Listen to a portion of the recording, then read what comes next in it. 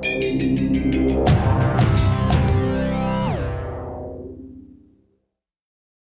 like to show a lot of contrast in our no-till cover crop. We're in a corn bean rotation, and we use mostly cereal rye behind everything every year. And this is on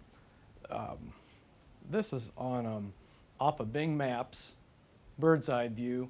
And I just wanted to show the cereal rye cover crop and how it stops erosion compared to the fields to the south.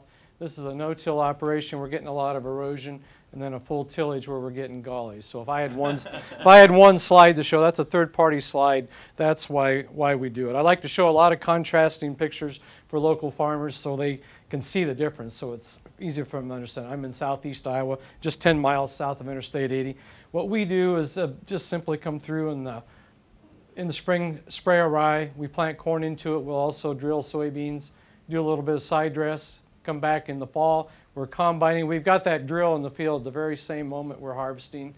Do a little bit of ammonium sulfate, let that rye grow, and we also have quite a bit of manure on the farm. We have a lot of swine manure and then a lot of poultry manure too, so we're doing it. And we've been at this a long time, and a lot of farmers come to me and say, well, what could I do? You know, we have train wrecks with cereal rye. And I said, well, what could we do to improve that? And I just try to break it down. I said, you know, make sure you got that planter set right. We're going to have to manage our nitrogen differently, and I think Barry covered that pretty well in the carbon-nitrogen ratio. We've got corn competing for nitrogen with the rye as it decomposes and so forth. So we just got to learn how to manage that nitrogen. And like Dwayne mentioned earlier, I think we can start to reduce the amount of nitrogen we use. You know, that's the good thing. I can start to cut this back. Insects is a problem. We still are using insecticide. Maybe what I'm learning from this conference is maybe we can cut that insecticide back with our diversity. Maybe we won't need that. But I think the hardest one is it just takes a little bit of time for that soil profile to change and develop pore space. And it doesn't happen overnight.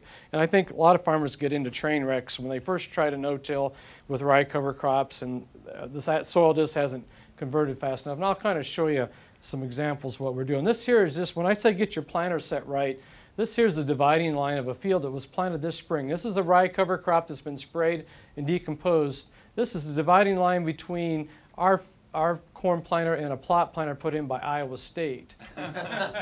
And this was planted 1 hour after we used our planter. So you can just see the difference. And they probably left 40 bushels on the table when they left that field. That was the only difference, was just a corn planter. So that's what I say. You've got to get things set right. Be careful in college, Professor. Yeah, well, I said, I didn't mention SD. Oh, we have those too. Yeah, well, yeah, so. Our nitrogen program, we're using a little bit of ammonium sulfate in the fall, a little bit of anhydrous, quite a bit of manure, 2 different kinds of manure.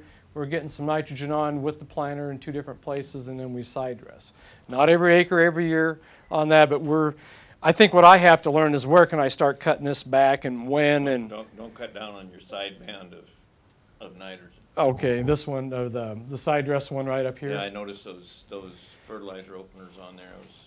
That's a good thing. Yeah, so we're still learning there. So we started back in the 70s. That was 1978, that one picture right here. When we first started, we had no idea what we were doing, other than the extension director of the SCS in those days said, you need to start doing this. And we had really good leadership in our county. And they said we had to start doing it. And then that's our planner from the day. 36 years later, that's me and my dad. He's in his late 70s, and he embraces no-till just as much as anybody. He lost the plow in the 50s, and pretty much a go-to guy. The first thing he'll ask me when I get home is, well, what did Dwayne say? You know, that's the first thing he said, well, what did Beck say? So we're seeing a little bit of increase in organic matter over time from 2004, 8, 12. We're starting to pick some up. Not every field does this. We also know we're probably getting some of this from the manure too, but the manure and the cereal rye work good. So we are increasing organic matter. I just show this. This is organic matter by grid. I just like to show what our fence rows were. So we're roughly half of what we were, you know, and we know that, and so we need to get that stopped. This is from 5,000 feet in my community. Just showing the rye cover crop. See this kind of pattern here? That had corn in there last year. And so where we picked the corn out, I was just drilling rye, you know. So I'll drill rye anywhere I can. And this is just different forms of senescence here. This field's probably been planted. So that's my neighborhood. Everything we have is covered with cereal rye to stop erosion.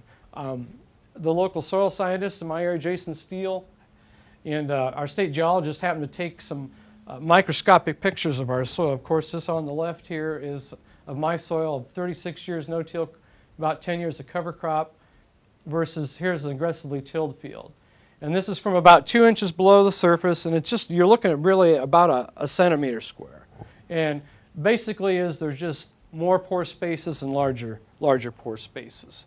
And it would be just like the textbook example like you read in the books. This would be mine, and this would be the aggressively tilled field. So it's doing what we think it should do, and we're just getting increased infiltration rates. It makes our soil more resilient. Here's a real-life picture of the rye cover crop. It's dry. This was probably taken in March, April. This is a field across the road, same soil type, you know.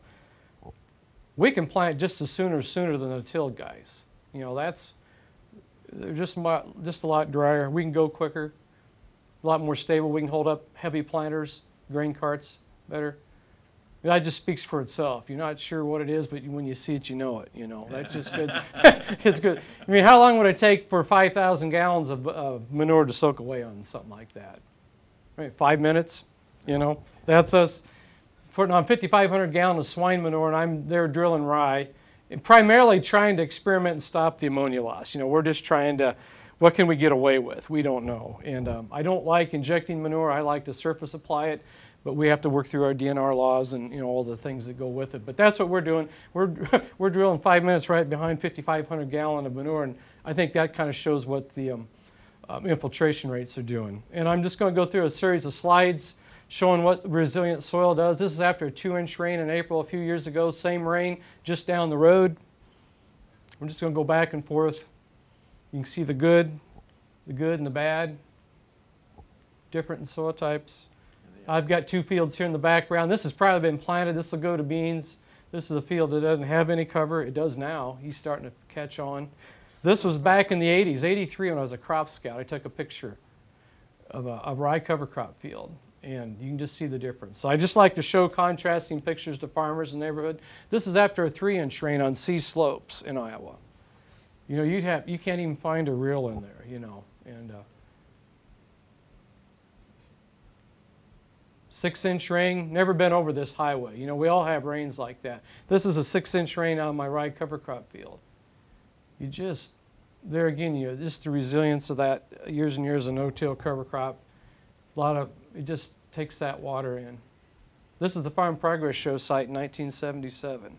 Waterway works well. Yeah, that's a flat farm. They don't think they need a no-till in there. Here again, we're back on ours, 6 inches of rain.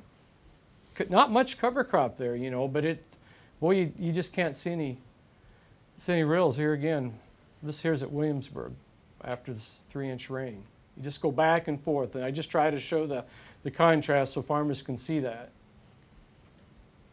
And what we're trying to do is we know we can stop erosion. You know, now we just need to learn how to grow good crops, try to, you know, make sure that we have ear count. We got to have that yield, you know, and I just not going to take a back seat on yield. You know, we just have to have good, even emergence. I think some of the underlying themes of this presentation is we can plant just as early as a neighbor, and we probably can plant earlier than what they are. I think over time, as we get our soils changed over, we can get good seed-soil contact. We may not merge as quickly, but I want to have even emergence, and I want to just make sure that I have just even growth. And that's where I think no-till can fall behind. There's a rye cover crop field here. It's pretty much senesced. That hadn't been tilled like in 30 years, and you know, that's, I guess the question you'd have to ask there, I mean, are we behind the neighbor across the road that's tilled, you know? I don't think so. I mean, harvest corn in June. Yeah, well. So I think we're trying to get good even growth, and it's still a challenge. There's 3rd-year continuous corn. And this is my last slide here. This is a Pioneer seed field that's already been planted. And the one thing is, we got a lot to learn. You know, we've learned a lot in the last 30 years, but you know, if Dwayne would move to my county, you know, he'd be just, you talk about diversity, and we have no diversity.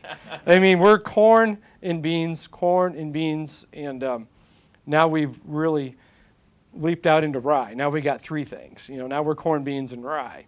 And now I'm really trying to add oats. So you can see that we've got a long... Because you're close to Yeah, so we have some challenges. We need to get more diversity in our operation, and we need to learn more about soil biology and the nitrogen, as what Barry has said, you know. But and then we're just trying to show the difference to farmers and understand that that soil just doesn't change overnight. So I'll just stop here and just turn it over to the next guy, and thank you for your attention.